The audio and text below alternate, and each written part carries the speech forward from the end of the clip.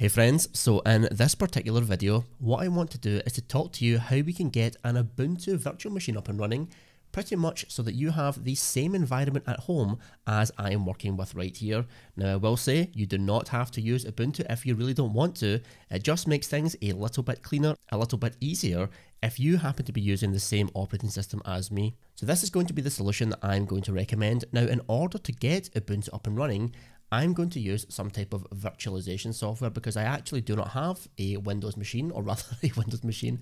I actually do not have a Linux machine running right now. I happen to be running a MacBook. Now, quite simply, when I'm doing development, when I'm doing testing and demos, I don't want to work on my host machine pretty much. I don't want to risk breaking anything. And by the way, many of the most popular DevOps tools happen to be built for Linux, so it does make sense and makes things really quite easy if I'm just working from that particular environment. So like I say, I'm going to be doing some type of virtualization. So what we need is some type of virtualization software.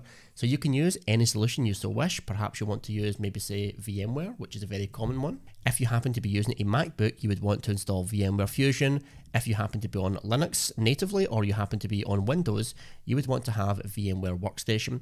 Or you can go and download another very well known and popular choice. This is Oracle's VirtualBox. Either or is going to be fine, just take your preference. So choose one of your solutions, get your virtualization software up and running, and now let's discuss what we actually want to be installing. So check this out. Now I'm just going to search for Ubuntu desktop downloads. So the desktop means I'm going to have the full graphical environment. I'm going to be able to use things like my web browser, so on and so forth. Whereas if you want a more minimal installation that uses less resources, that's just got a basic command line interface, you can just download the server version, but I wouldn't really recommend you do that because at times we're going to be using the functionality of the actual desktop itself. So it makes sense to actually have one natively on the box. Now, one last point. What I happen to be using is a MacBook M1. Okay, this is an M1 chip. This is Apple's own silicon.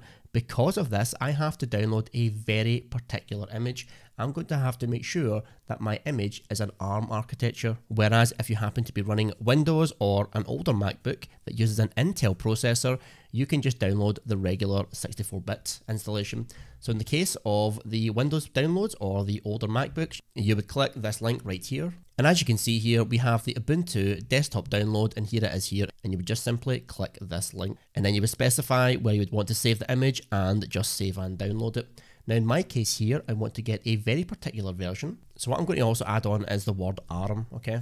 Now if I just go for Ubuntu for ARM right here in this particular option, all it's given me is the Ubuntu server for ARM at the moment. Maybe when you watch this video, things will be a little bit different, but right now all I have is the server images without the actual desktop. So what I want to do here is if I go back, all I'm going to search is for this right now, Ubuntu Jammy Jellyfish download ARM, and I'll just click this link right here. And if I just scroll on down, what we can see here is on the right, we actually have a 64-bit ARM architecture and it's a desktop image. This is the one that I want to click. So let's click this here. And all I will do is choose save. And now as we can see here, the download begins. So once you've done that, go and open up your virtualization software. In my case, I'm using VMware. So I'll just go and add a new machine. I'll choose the image that I want to be using. And if I scroll on down, here is the Jammy desktop ARM64 image that I want to use. So I'll choose continue. And then you can customize the settings for whatever you want. I'll just call this Ubuntu 2. And if you so wish, you can do things like add more memory, so on and so forth. But quite honestly, the defaults should be okay. So once that's done, just start the machine. And all I will do is try or install Ubuntu. So your environment might look a little bit different. In my case here, I'm presented with a desktop. And all I have to do in my case is just double click this link. Ultimately, this is the point we want to get to. So I'll just choose my language, which is English. Choose continue. In my case, I'm in the UK, so I'll select that, but of course, choose whatever one fits your scenario best. And all I want to do is to make sure I've got a normal installation, okay? And then choose continue. And I want to erase disk and install Ubuntu, and then choose continue. Now I'll just choose my location, which is going to be in the United Kingdom, so I will choose London as the time zone. And now I'll give it a name. So in my case here, my name will be IPv0. Just give the computer a name if you so wish. Call it server or system or my computer, whatever you want. It doesn't really matter. I'll just say server.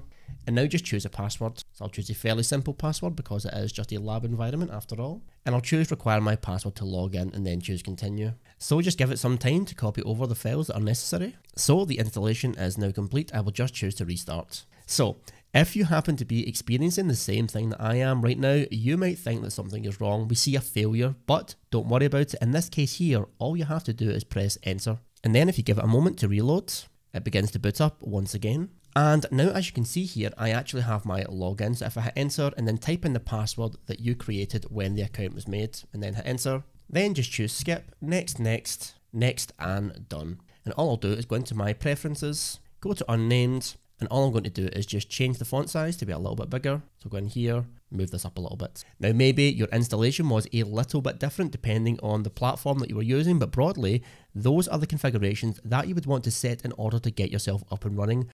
Thanks for watching. If you're interested in a career in IT or just looking to brush up your IT skills, then be sure to visit cbtnuggets.com for a free trial.